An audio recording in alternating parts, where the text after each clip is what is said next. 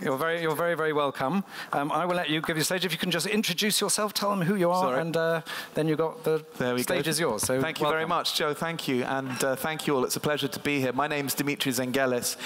Now, I'm an economist at the London School of Economics. I'm a macroeconomist by background, but my focus for the last 6 or so years, since being one of the authors of something called the Stern Review on the economics of climate change, is the economics of climate change, resource sustainability, and sustainable growth. And of course, increasingly, I have started looking at cities. I work with my colleagues at LSE Cities, looking at the issue of resource-efficient, sustainable, dare I call it green cities. I agree with much of what Joe said about the term green, incidentally.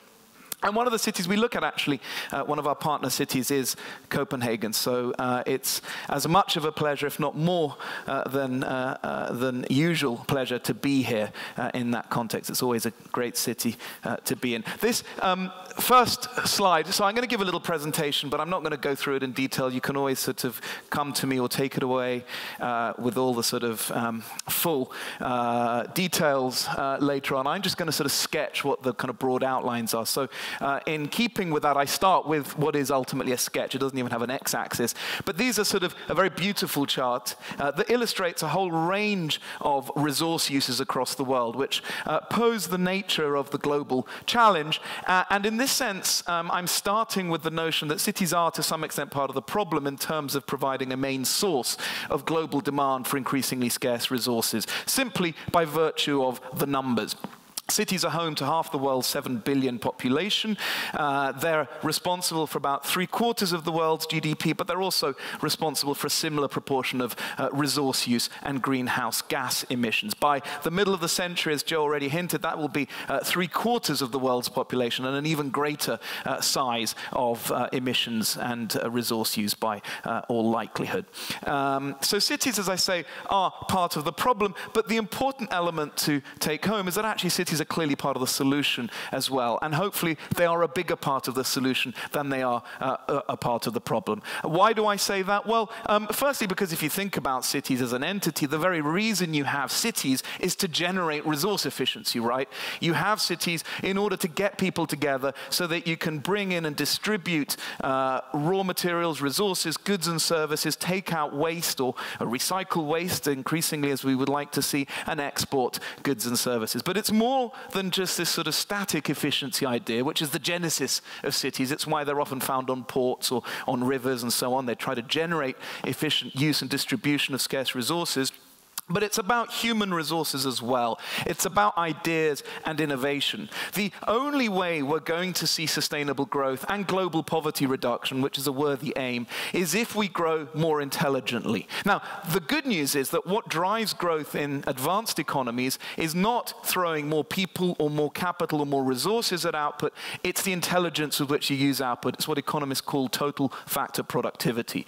And that is essentially how smartly we use things. And the good news is, unlike every other resource which is subject to diminishing returns and subject to scarcity, knowledge is not subject to diminishing returns. It's not party to the second law of thermodynamics. In fact, it's the other way around. Knowledge builds on knowledge. It actually is subject to increasing returns. It's very difficult to unlearn things unless you start burning libraries and disestablishing the internet. So we tend to generate increasing returns, and that, in a sense, is the goose that could possibly lay the golden egg in terms of allowing us to grow sustainably. By the way, I won't have time to finish this whole presentation, so apologies if I'm talking too fast. And if I go on too long, please give me a sort of polite, subtle sign, like kind of booing or throwing stuff at me or hissing, and I will stop. But the essential point here is that cities have this kind of unique cocktail, this blend of specialization and diversity that generates innovation and that generates the knowledge growth. And I could give you many examples of key innovations that are derived from urban environments. So top of the sort of question on co-benefits of urban growth and resource-efficient growth is innovation. Increased efficiency I've also touched upon. There are other benefits of of course, to living a more sustainable lifestyle. Cleaner, quieter, less congested cities, more livable cities, which of course then attracts high-skilled, high-end innovators, entrepreneurs, and high-technology firms, as we've seen in this city, perhaps more than anywhere else.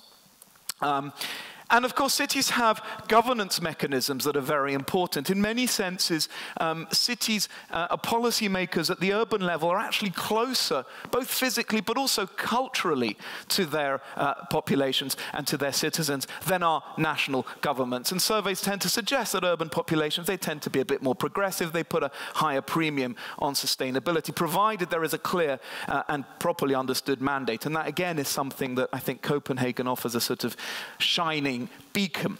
But the essential ingredients, if you like, the defining characteristic of cities, which I think is really important, is the degree of lock-in you get. And this is why delay is costly. If you make the wrong decision at the urban level, you can really screw up.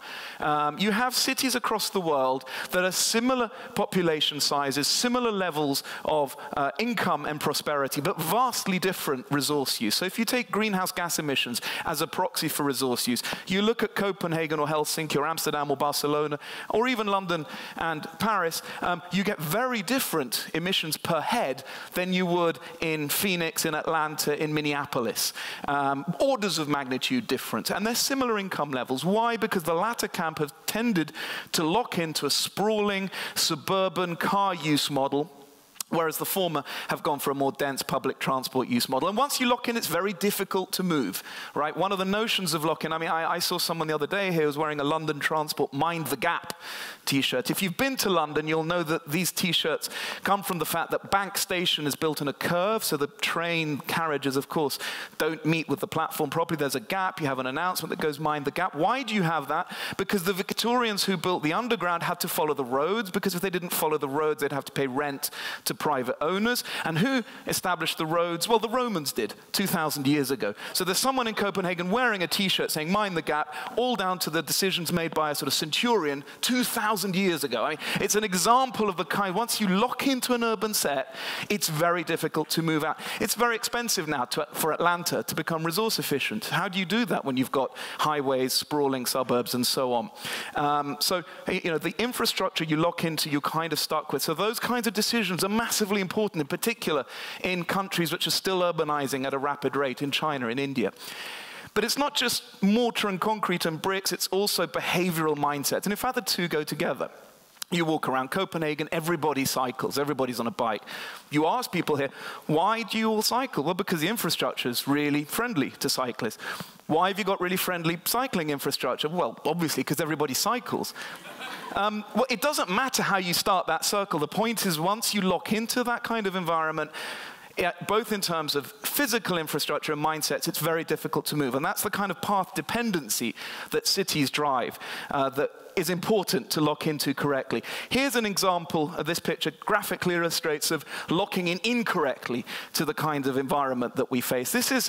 This comes from Kalsenig's Death of Sprawl, and it shows this woman here is clearly not happy with the state of affairs, and those state of affairs have something to do with the state of what used to be her house. This is a community called Victorville, 100 miles away from Los Angeles. It's a sprawling suburb, entirely new built, but based on car use.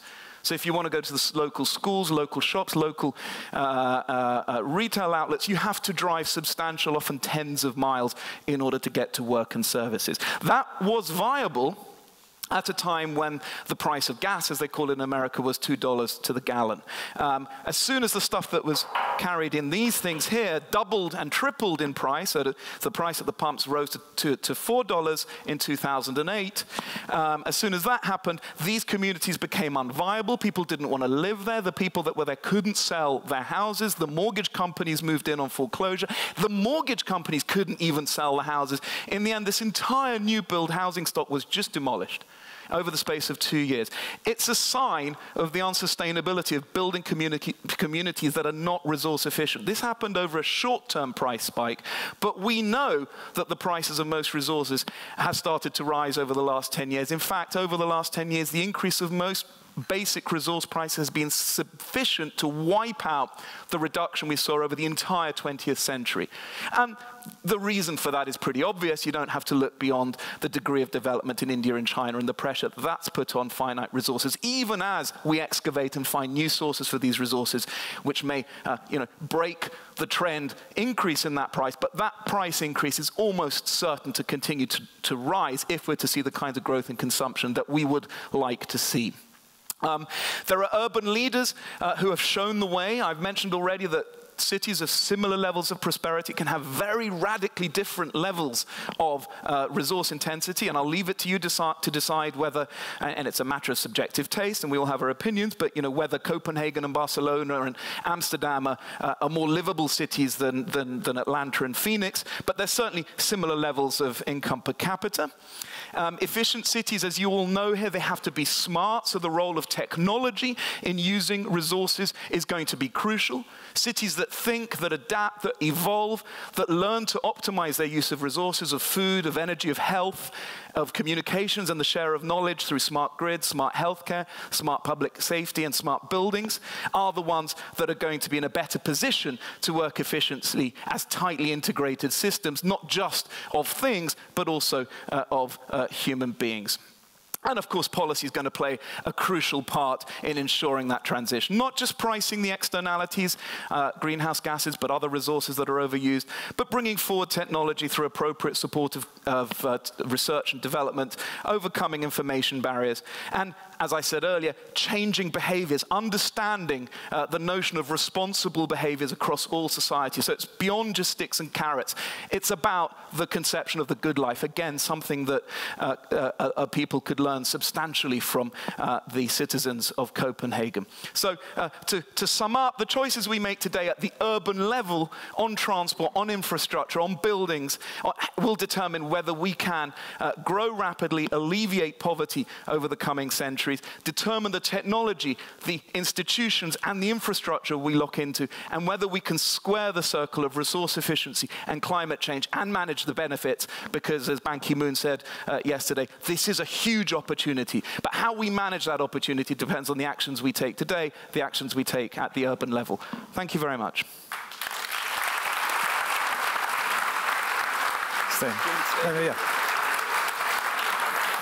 I felt I was breathing for you the whole of that presentation.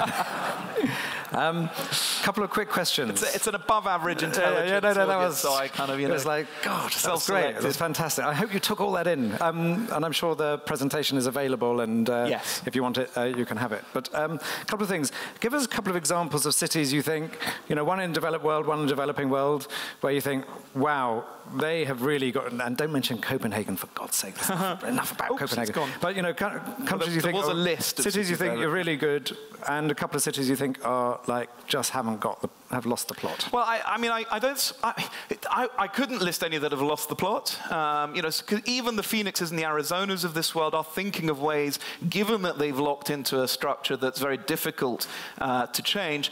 There are opportunities. Maybe have bus lanes on highways. Maybe have regionally distributed energy sources which aren't part of the grid, and so on. So there are different solutions to different established urban environments. But there are examples, and there is a list, both in the one I flashed very briefly, but also as an annex, of different approaches adopted at different cities across the world. So, we've got certain Scandinavian cities we know about. We've got examples from New York and London. Different kinds of examples, but Mayor Bloomberg in New York, congestion charging, an example in London. We have Curitiba in Brazil. We have Bogota with bus rapid transit, and so on and so forth. But I will say this, the most successful cities are the ones who don't just implement policies that focus just on transport, or just on green roofs, or just on solar panels here and there. But they're the ones that put out a signal to the private sector that says we are looking for an integrated solution. And I won't mention Copenhagen, but you can think of somewhere close to home that might, where this might apply. Like Copenhagen, you mean? Like Copenhagen, for example. That's amazing. Funny you said it. Where it's very clear that there is a coherent approach to this, and that's actually what the private sector needs, because ultimately it's the private sector that's going to provide the innovation. It needs a very clear public sector signal, and a public sector signal requires a sense of common understanding of the problem, and the politicians being held accountable for delivering in this area in a mandate that is commonly understood and widely supported. And that's that sort of squaring the circle of governments, political support, and private investment that you know, certain cities manage to deliver very successfully and others don't. So the ones that aren't moving don't move because they don't see political advantage in going clean. Okay. And they don't see competitive advantage in going clean. Why should we move if this and that city isn't moving? It's going to cost us more heating bills. It's going to mean I'm going to have to kind of pay more for my gas. Okay, and one other very brief thing, got this poster here saying clean tech is all about collaborating, so let's mind each other's business. But that's also true of cities. So just tell us a little bit, just for a minute or so, about what is going on in terms of collaboration amongst, you know, you've got the C40 cities, about what, you know, is that really taking off and what difference will that make? I mean, so somebody talked about bottom up and top down. I mean, you have these organizations now, you know, C40, ICLEI and others, that are learning. I mean, there are no two cities that are alike. Right? Every city is idiosyncratic. There's no one policy mix you can take off the peg that applies to all cities, but they have common properties. There are similarities across cities, and there's a lot that cities can and do learn from each other. And I think having these organizations which are kind of neither top-down or bottom-up, because you need both, right? If you leave it just to top-down without any international agreement, it's much easier for people to say, well, you know, why should we act if someone else isn't acting? Whereas if everybody's moving with the collective grain, it's easier to sell politically, if nothing else. But ultimately, the real action is going to happen bottom up. So if you can learn, share from good example, learn from the experiences, and also, you know, not just good, but also some of the sort of challenges from other cities, that cumulative knowledge helps you apply the experience of other cities more effectively in your own city. And ultimately, cities have common properties of the kind that I mentioned at the beginning to do with delivering, distributing goods and services amongst citizens, but also making cities successful, innovative, and livable. Great. Well, I'm afraid we've got to move on, but if we can all just thank Dimitri. Thank you very much. Thank you very much.